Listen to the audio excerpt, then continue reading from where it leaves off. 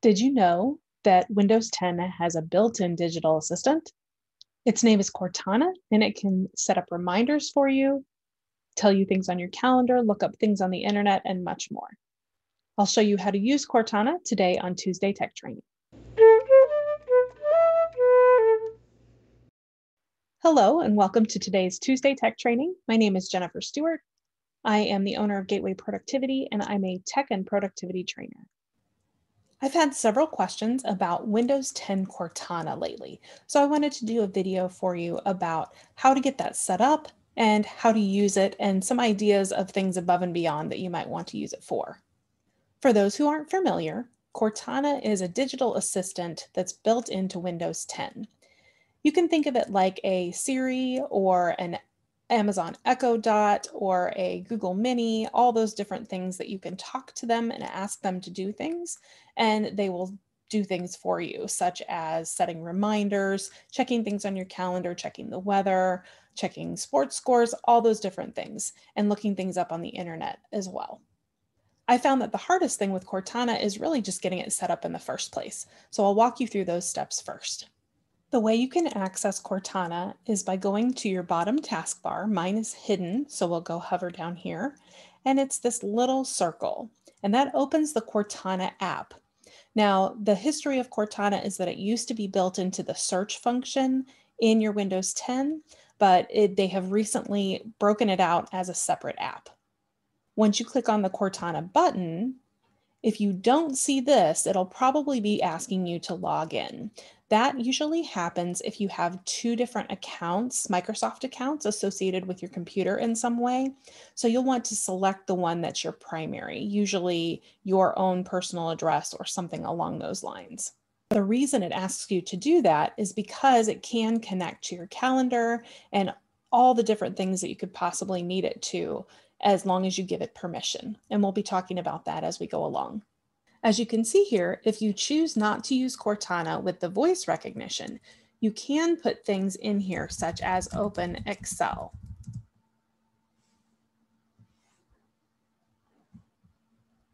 And even in that case, you can see that I misspelled Excel, but it figured out what I wanted. If you choose to use the typing method, there's not as many things that Cortana can do as if you turn on the speech recognition.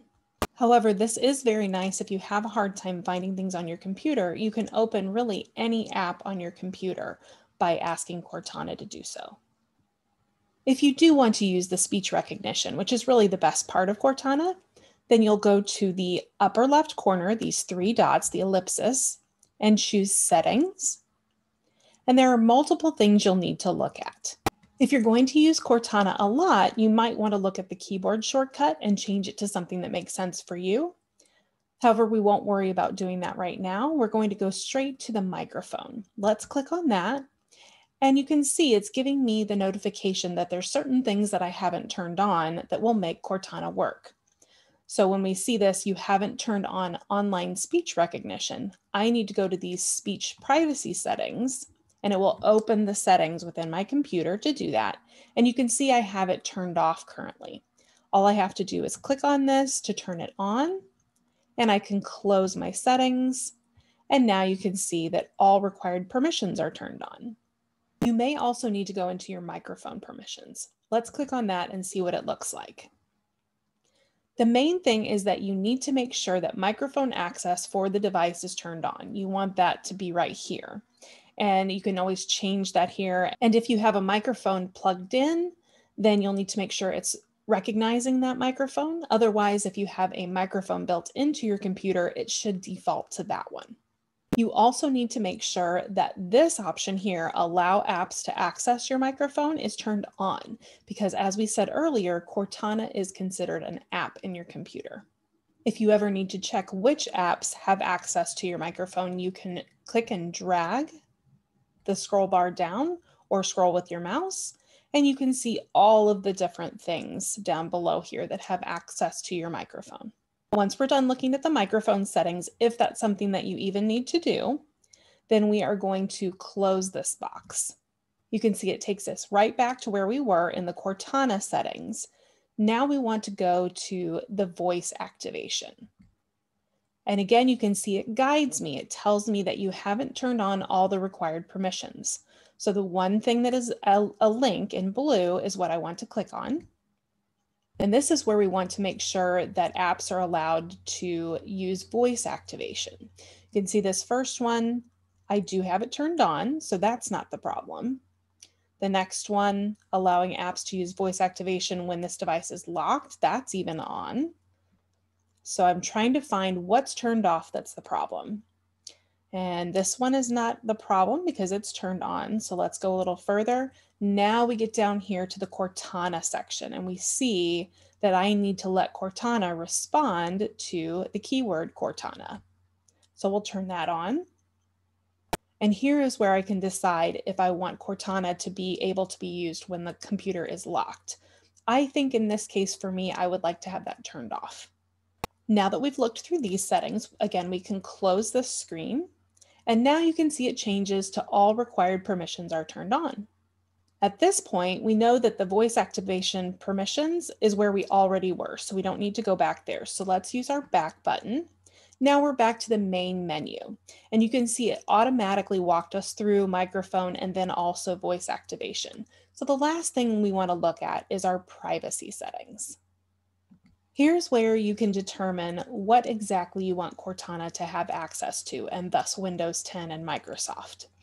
You can choose calendar and email access that you want Cortana to have access to. You can choose whether you want to view and clear the data that Microsoft saves to the cloud. What I would recommend is leaving that be because Cortana will be more helpful to you the more history is out there for you. Every once in a while, it's fine to clear your history, but for the best use of Cortana, you may need to leave some of that in there. And lastly, the chat history. Basically, you're going to be chatting with Cortana. Some of it you could do by text, some of it you could do verbally, but it's going to create a chat between you and Cortana, and you can clear that at any time. Now that we've gone through all of our settings for Cortana, let's use the back button to get back to where we were before. Now we can see that we've gone through all of this, and this last one tells us the hardware involved.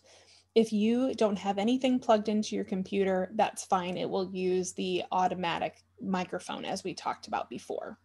To get back to Cortana itself, we'll use this back button here. And now we can see that we're back to Cortana. As with any digital assistance device, now that we've turned everything on for voice recognition, it is constantly listening for its name. So if you're talking to someone else about Cortana, it's hearing you say that.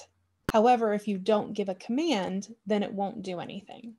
When you have the app open like this, Cortana will actually assume that you're going to type something. If you want to say something when you have the app open, you'll want to click this little button that says Speak to Cortana. The magic of Cortana is when you close the app, then you can talk to Cortana and Cortana will open without you having to open the app. Let's test that. Cortana, open Excel. Okay, I'll open Excel. As you can see, Cortana will respond to you, and all you have to do is say the name and then what you want it to do. Let's try something else. Cortana, set an alarm for 1 minute. Sure, I've turned on your alarm for 5:07 p.m. on. You can see the benefits of having Cortana turn on alarms or reminders, or Cortana, tell me the weather. Right now, it's mostly sunny and 33. The forecast shows partly sunny skies with a high of 36 and a low of 29. You can have Cortana search the internet for you. Cortana, search the definition of joy. Joy has two distinct meanings. As a noun, it means a feeling of great pleasure and happiness. Or as a verb, it means rejoice. You can even hook Cortana up to your calendar and have her create appointments. As you can see, the possibilities are pretty limitless for the things that you can have Cortana do. As with any digital assistance device, there are pros and cons. Some people have concerns about the privacy involved because the machine is listening for its name, and also because it can access all different types of things, although you set those permissions. But then, of course, there's the benefits of being able to set reminders and set alarms and do all of those things without having to hit a button. I especially recommend that you consider Cortana if you're someone who works well with audio feedback, where you do better if someone is telling you something, because the machine can tell you to remember things. It can also bring up calendar appointments. It can read things to you. So if you're someone who likes that type of thing better, and especially if you like audiobooks and things like that, you might want to give this a try. Have you had a light bulb moment from this training? If so, please let me know in the comments below. And you can also put questions down there and I'll get back to you as soon as I can. You can also click the thumbs up to like the video or share it with someone you think could benefit from the information.